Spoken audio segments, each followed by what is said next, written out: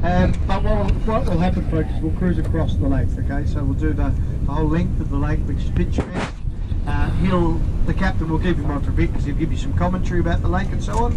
And then from there, Ludwig and the others will meet us on the other side.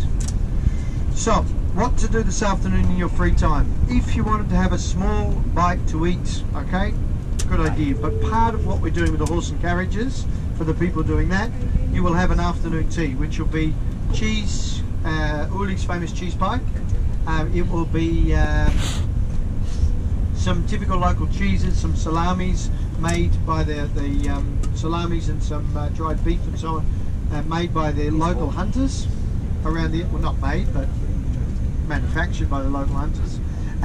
Some rosti, like the first original hash browns, some apple strudel, and some, of course, chocolate cake, Uli's chocolate cake, and some drinks. Okay, so a nice little afternoon tea, which means for those of you going, you might need a few things. Okay, so maybe something small for lunch, like a small sandwich, because you've also got then afternoon tea and you've got dinner in the hotel.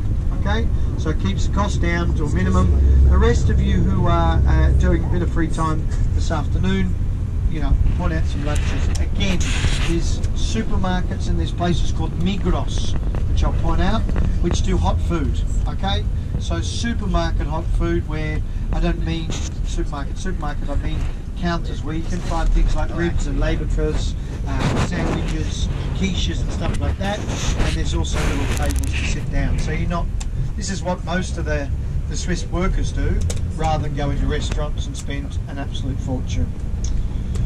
And if that doesn't work, folks, chocolate.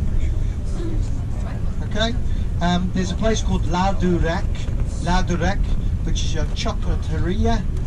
They make just a chocolatier, I should say. They make just chocolates, big slabs of chocolates, some pure dark chocolate, some white chocolate, some milk chocolate, some nut chocolate.